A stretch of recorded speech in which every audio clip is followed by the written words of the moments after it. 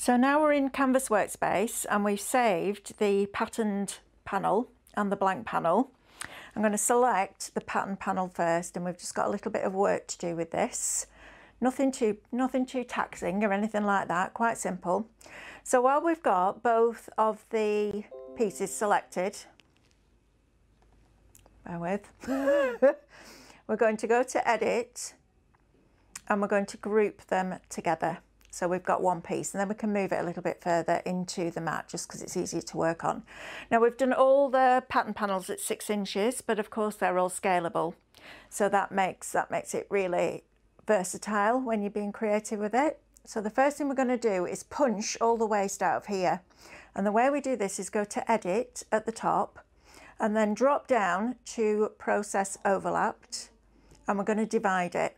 And what that does, it's like it sends a big punch down and it punches that pattern through the square and leaves us with the waste and then what a graphic designer would describe as a compound path, which means that it sees, the Scan and Cut then sees it the way that we see it. It doesn't see it as a panel of lace anymore, as a pile rather, it sees it as a panel of lace. So you'll have to wait until that blue bar across the top ends because it's doing it's working hard. And then I'm going to pick up and I'm going to left click and drag away the pattern panel. And then you can see that I'm left with all this waste here. So I'm going to left click again and drag over to the right and then down and select all that in one go. And then I'm going to put that in the bin because I don't need that. Now you've got this panel. Now this is no longer ungroupable. You can't do anything with that now apart from what we're going to do next. So you could cut it, you could draw it, you could foil it, emboss it, etc. But you can't separate the pieces anymore because it sees it now as one panel, as one piece, one shape.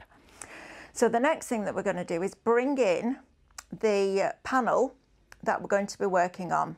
And this is ungrouped. So I'm going to tap off the screen and you've got the smaller inside piece, which I'm going to move away.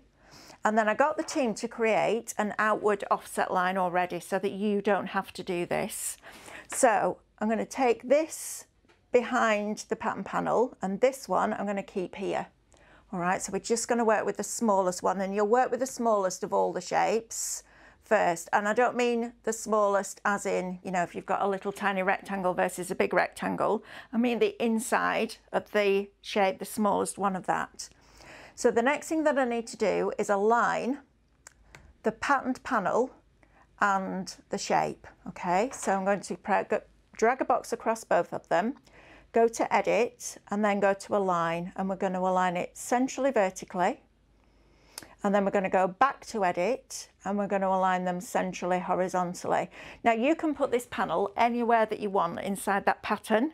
But if you're doing a box that has a lid and then a sides and then the side of a box, I like the pattern to all be in line with each other. So that's why I align them.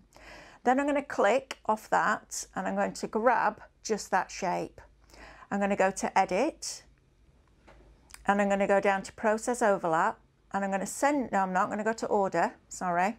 And then I'm going to send it to the back. I'm getting ahead of myself there, I'm getting excited because I want you to see what happens next. So I've now got the octagon with the pattern panel on top of it. All right, and it's really important. That part is crucial. If you don't send it to the back, you don't get the pattern inside that shape. So now I left click and select everything and then go to Edit. And this time we're going to go to Process Overlapped, but we're going to go to Remove Overlapped.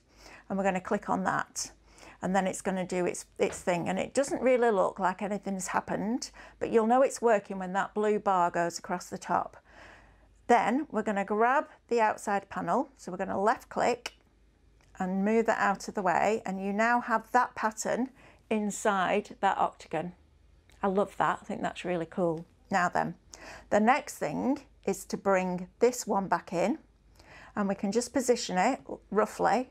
And then we left click and drag a box around both of those and we do our alignment. So we go to Edit and Align centrally vertically and go to Edit and Line centrally horizontally. And then we go back to Edit and we group it together. And now you have that pattern in a panel that will cut out of your cardstock, and you can position that on top of your octagon box. And that could be any of the 30 panels that are on this USB.